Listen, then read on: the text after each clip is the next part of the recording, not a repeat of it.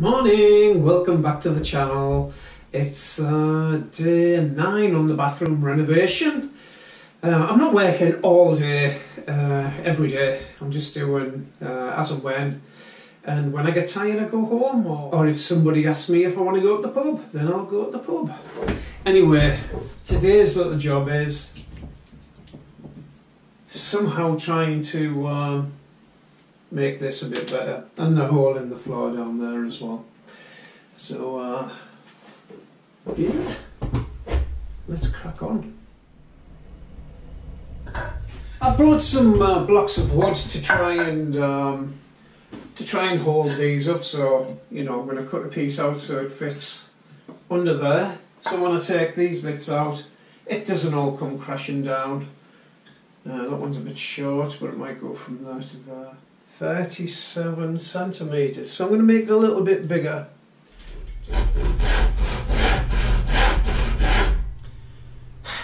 Bluntest saw in the world. It's a little bit sharper there, I can feel.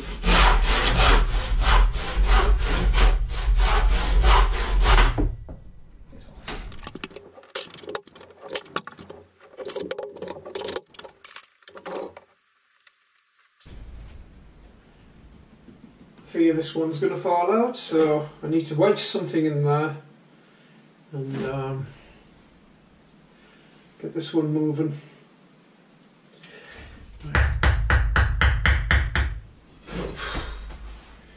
The whole wall's moving, isn't it?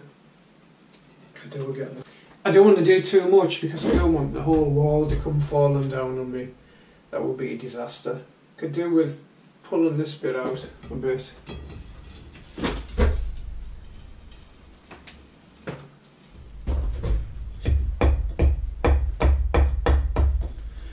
I've managed to wiggle it round. I'll leave a bit of a gap there so I can squeeze some mortar in. So I'm going to clean this area up. There's no point in having this on. No point at all. At all. So yeah, let's start doing some brickwork.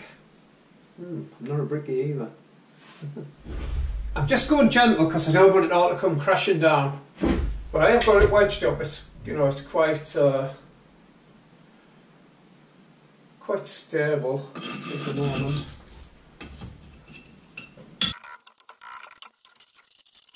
Let's get some mortar mixed. I'm going to mix some mortar now. So it's about 1 part cement to 3 to 4 times sand, builder's sand, and then water. Put enough water in so you get the right sloppy consistency. We'll just see how it goes. Cement, they're supposed to both weigh 25 kilograms, but for some reason 25 kilograms of cement feels a lot heavier than sand. We're probably going to need more mortar than what we think, but we'll go for that one. What goes.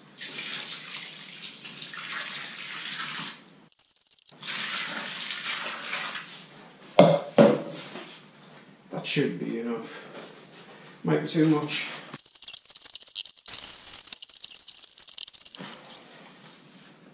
Lovely. Right, let's get it upstairs.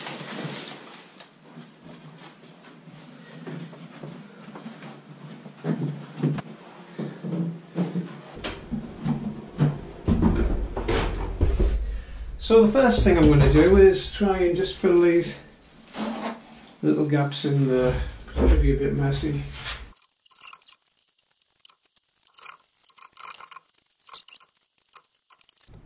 Right, the next bit, I'm going to put this one in there, but of course this is in the way. If I take that out, they might fall down, so I'm going to have to put something between there and try and hold that up. Right, I've got a bit in there. I've just taken this one out. Well, it's holding for now. Now for some reason they've been put in on the side rather than flat. I don't know, maybe that's the thing builders do, or what they used to do back in the day. No idea. So, do you know what this bit's called? Go on, 5 points if you can tell me what that bit's called.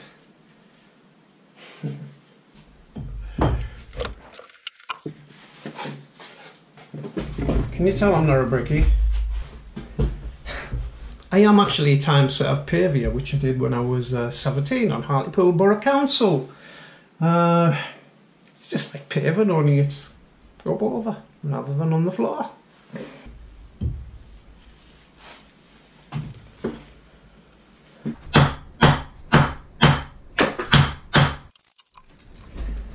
So of course I want to get these next 2 bricks in now, and this is in the way.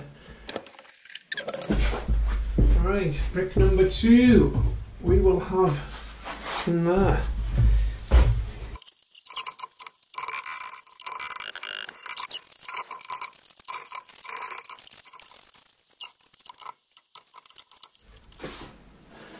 Right, we've run out of these bricks. We only had little half bricks left, and not really much good. So I did manage to acquire some bricks, which the lovely Paul Mason brought me round, and he complimented me on losing some weight, which I'm quite proud of actually. I've lost, since first lockdown, which was 2020, wasn't it? So from spring then I've actually lost 3 stone. Amazing. I know, I can hear you, sir. That's right, let's get on with this. So I've managed to stick a little wooden wedge in there. That'll be alright once it's filled up with the mortar. So last brick to go in. It's going to need a lot of mortar, isn't it? Right.